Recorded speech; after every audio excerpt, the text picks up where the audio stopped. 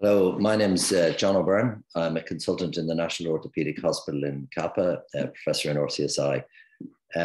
Today, this talk is about a non-surgical issue, which is the arthritic knee and non-surgical options for treating it.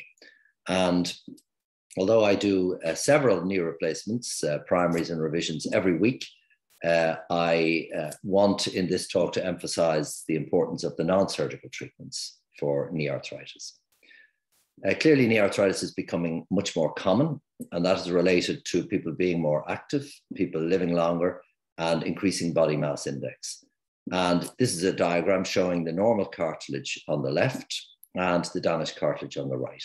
So this exposed area of bone can be a pain generator. The non-operative management of the knee of osteoarthritis of the knee is becoming increasingly important because there is more of it around. And total knee replacement has become one of the most commonly performed surgical procedures. It was the second most common performed surgical procedure in Canada a few years ago. But because of this, people feel that maybe there's a lower threshold for doing a knee replacement. But in fact, it's really important to acknowledge and to emphasize that knee replacement is still the operation when the conservative measures have failed. And some patients will approach with fairly early osteoarthritis that hasn't really exhausted conservative measures and want a knee replacement because there has been good advances, and there has been particularly good advances in terms of people getting through the surgery with less pain and less blood loss and a more rapid rehabilitation. So the concern about that is that it drops the bar, if you like, or drops the threshold at which people would have a knee replacement. So I'm cautioning very much against that and say that you must absolutely exhaust the conservative measures, which are muscle strengthening, things like weight management, lifestyle, etc. And these are the sort of mainstays, if you like. So physical therapy or physiotherapy, building up the muscles around the knee, really important. We did a study a few years ago in Cappagh, in conjunction with TCU, looking at the benefit of what we called prehabilitation. So in other words, we got patients who were on a waiting list for knee replacement to do very specific targeted exercises.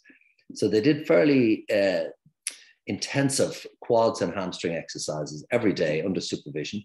And some of them improved so much that they actually deferred their knee replacement surgery. So these were clearly patients with end-stage arthritis who improved dramatically with just conservative measures.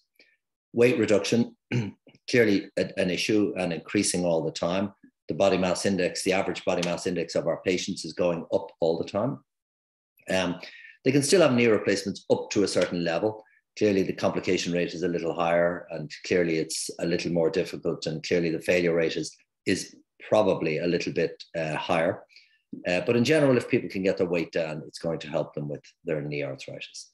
And then analgesia, and clearly that's judicious use of analgesia. And we don't really want to just put people on very high doses of very strong painkillers or anything like that. Then when you start getting into what to do when these things fail and you start getting to more interventional options, we're going to talk about injection arthroscopy. On this talk, I'm not going to talk about joint replacement, although that's what I predominantly do in terms of partial or total knee replacement. But for this talk, I want to talk about the non-arthroplasty options. So again, the pain generators of osteoarthritis, that's the drawing that we looked at the start, where it's quite clear that there's bone exposed. So clearly bone being exposed and weight bearing can cause pain, and you get this subchondral bone lesions.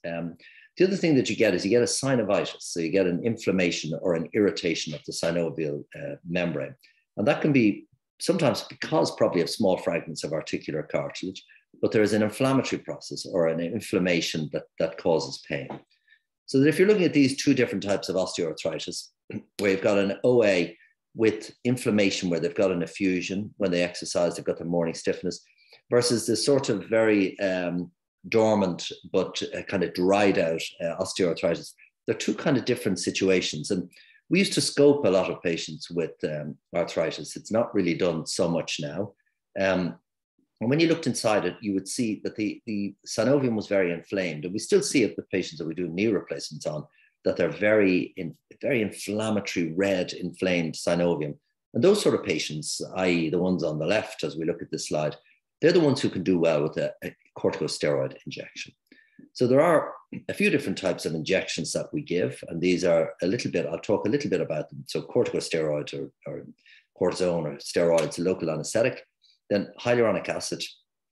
There's a variety of these, they're called viscosupplements, and then platelet-rich plasma, which I'll talk about. Excuse me, I've put cellular therapy there on the slide to exclude it, because there's no evidence that it has any reasonable, decent long-term effect or even short-term effect. Stem cells are harvested from fat or from bone marrow, which is quite intrusive. And even in studies where they show that they have actually acquired really good stem cells and inject them, even in those studies, the evidence is very weak that it does anything useful. Corticosteroid. So this is for those patients with the slightly inflamed knee, which is tender, which they've got a little bit of fluid. So depamedrone, 40 or 80 milligrams, and marking 0.25. There is some evidence that marking 0.5% can cause some damage to cartilage. It's experimental evidence, but for that reason, we tend to use 0.25. I inject it in the superolateral area, just into the suprapatellar pouch. It's a very reliable way of getting into the knee joint cavity. The next injection, hyaluronic acid, viscosupplements. There's a few different brand names for this, and there's a few different versions of it. Essentially, hyaluronic acid is one of the proteins in articular cartilage, and articular cartilage, as you weight bear, load the cartilage and unload the cartilage, there is a movement of fluid in and out of the articular cartilage. So it's not this inert subsurface that never changes. It does change in terms of fluid that moves in and out of the joint, and the fluid generally comes from synovial fluid. So if you give hyaluronic acid, the theory is that you're treating the cartilage. There's some evidence that it can reduce the pain, improve function, retains water, and lubricates the joint. And one of the studies that impressed me the most is this one. In a study of 182,000 patients with osteoarthritis of the knee, hyaluronic acid delayed the total knee replacement by an average of 3.6 years, which is fairly reasonable. The next injection is platelet-rich plasma. This is when you distill down plasma and use it to stimulate tissue healing and regeneration. So there's a few benefits of that. One is that it's the patient's own blood, which is processed. And essentially what happens in any time there's an injury, all these growth factors that are in the patient's serum all localize around that injury to stimulate regeneration and healing. And these are the growth factors that we are getting out of the patient's blood. We're getting them in a concentrated form, and then we're injecting them into the area where there is arthritis. It's been shown to biologically stimulate stem cells and also cartilaginous cells. So it's been shown to have some activity in terms of tissue regeneration. If you look at the use of literature, the use of PRP throughout the orthopedic literature, you can see from the early 2007 there to 2015, excuse me, massive increase in the amount of PRP that's used. And that is even increased even further. This is what it's involved. So there is the blood being harvested, just a blood sample taken, put in these little test tubes, put into a centrifuge, which is spun around for 5 minutes. Then you take it out and you've got it looking like this, which is the pure plasma, which has all the growth factors. These are the platelets at the bottom. You invert it a few times to get the platelets and the plasma mixing. There is a version that I use that also has hyaluronic acid, so that mixes with it as well. You put it in a syringe and you inject it. This is basically what the little centrifuge looks like. It's about the size of a toaster, and it spins it for 5 minutes, and then you inject it. Excuse me. So the PRP injections, they reduce the pain, improve the function if there's a lower degree of osteoarthritis. So not if there's very advanced bone on bone. And we've seen patients who've been sent off or have gone off and had stem cell treatment at a huge personal expense, and their x-ray shows bone on bone. So really not appropriate. And PRP is appropriate for an earlier form of osteoarthritis to try and stimulate some regeneration if there is still cartilage. If it's bone on bone, there's no point in doing it. I combine it with a version that has hyaluronic acid as well. So it's not an expensive treatment, and it's relatively straightforward to do and with relatively low morbidity. So when is knee replacement surgery indicated? This is the answer. When all the conservative measures have failed, and that is the activity modification, the weight control, physiotherapy, medication, and injection therapy. Will include that in conservative treatment. And the symptoms are very significantly disruptive. And by that, I mean significant pain and significant impacts on activities of daily living. And in recent years, there certainly have been people that have come in to my clinic with not that much disruption. And, they may be, able to walk 5 or 6 kilometers a day, but then they're sore, or they're sore going up and down the stairs.